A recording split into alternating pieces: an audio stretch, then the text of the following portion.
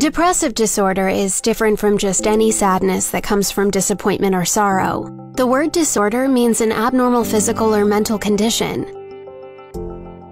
Patients suffering from depressive disorder or depression are in a longer state of sadness than normal, to the point that it disrupts normal daily activities because of symptoms like insomnia, inability to focus, lack of appetite, complete loss of interest. Everything just seems terrible. Depression can come from many different causes, like genetics and chemical imbalances in the brain, but it's most often triggered by a traumatic event, like the loss of a loved one or personal failure. Just because someone is suffering from depression, it doesn't mean that they are weak, give up easily, or are unwilling to tackle a problem. But due to the illness that has occurred to their mental state, it means that they are not ready to face the issue. It's like being in a pitch-dark room and no matter where they turn, they just can't see the exit. But with proper help and supportive peers, it's like there's a helping hand in turning on the light, which guides them to solving their problem on their own and returning to their regular lives. Many of you are probably wondering if perhaps you fall into this category too. Let's see if within the last 2 weeks you have experienced any of the following symptoms. 1. Feelings of discouragement, sadness, or despair. 2. Complete loss of interest in activities or hobbies.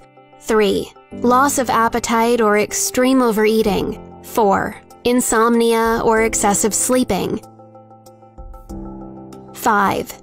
Feelings of anxiousness, restlessness, or complete lack of motivation. 6. Fatigue, easily decreased energy. 7. Feelings of worthlessness and disappointment in oneself. 8. Lack of concentration, focus, memory retention, and inability to make decisions. 9. Suicidal thoughts.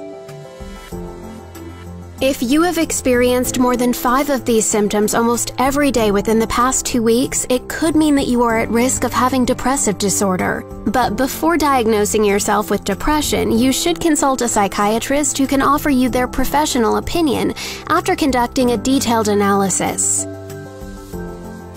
Seeing a psychiatrist or psychologist isn't unusual or something to be ashamed of. It's an incorrect assumption that those who seek mental health professionals are insane. In reality, those that are suffering from stress or complex issues with no one to confide in can also consult a psychiatrist or psychologist.